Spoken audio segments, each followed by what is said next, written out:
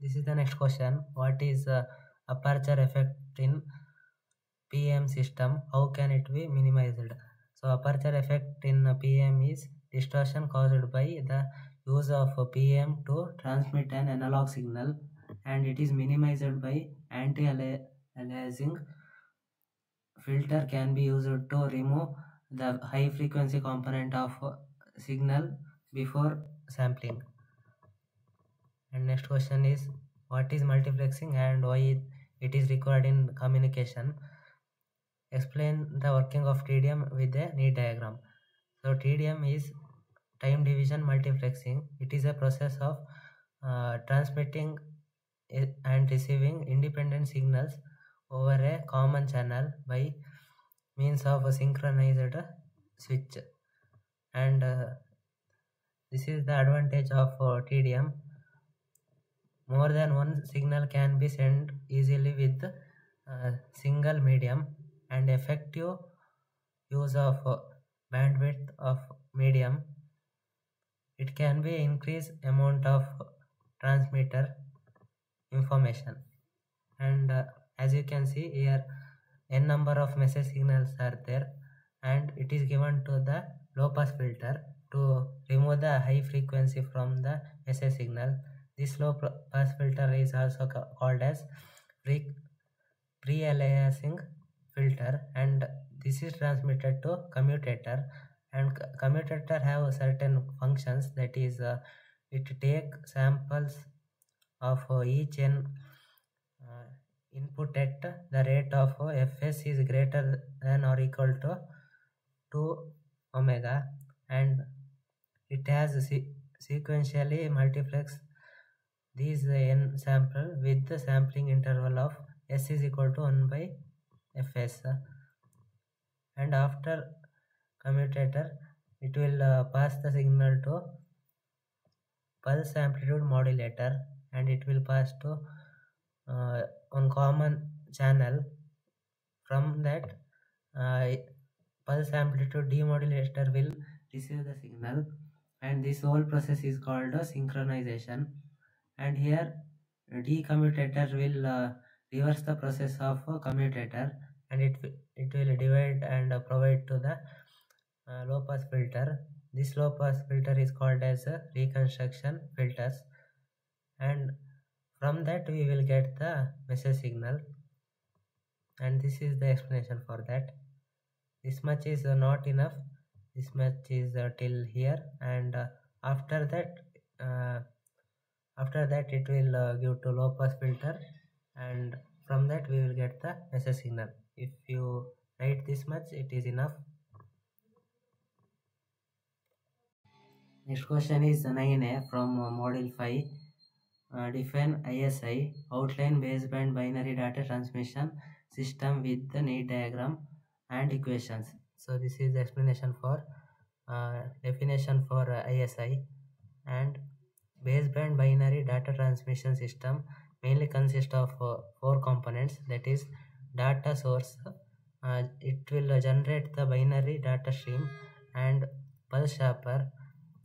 This will convert binary data into pulse for transmission, and a channel.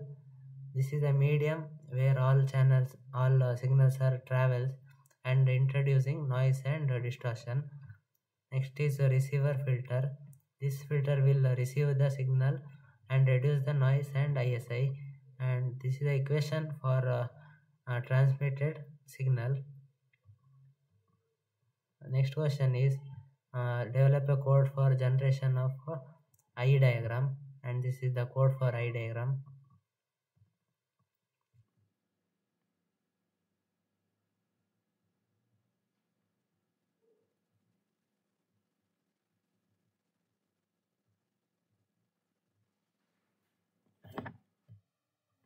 Next question is 10A.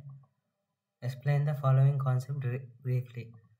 That is Nyquist criterion for distortionless transmission, and this is the explanation for that. You can refer by pausing the video.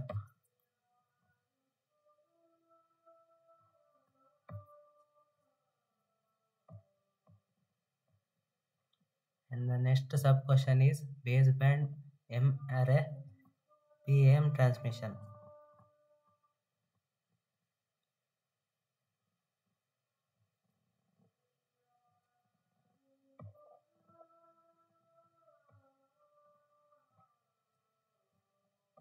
And next question is develop a code to generate NRZ and RZ pulse.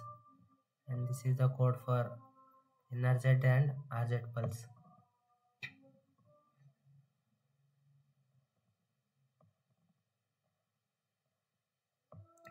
Next, define signal to noise ratio and difference between external and different type of external and internal noise. And this is the definition for signal to noise ratio. It is basically defined as ratio of power of signal to power of background noise. So here SNR is power of a signal divided by power of noise in dB, and this is SNR is equal to 10 log to the base 10 and power of signal by power of noise. This is the formula for that. And in the noise mainly two types are there, that is external and internal noise. And here is in external noise many types are there, that is atmospheric noise that is caused by nature source such as lightning and electrical disturbance in the atmosphere.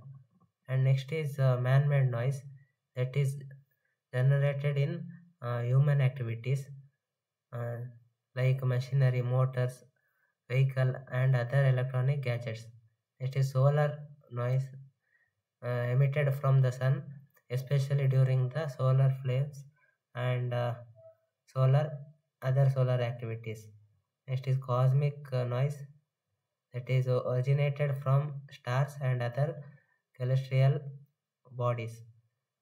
Next is internal noise, in that thermal noise caused by random motion of electrons in conductors resulting from thermal agitation presence in all electronic device and proportional to temperature.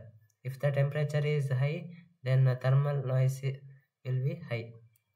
And next is shoot noise, occurrence due to decreased nature of electric charge. Power of spectrum is I by Hz is equal to 2qi. Next, flicker noise. This is characterized by its frequency spectrum, which is inversely proportional to the frequency. And burst noise, that is consists of sudden step like transmission between two and more levels.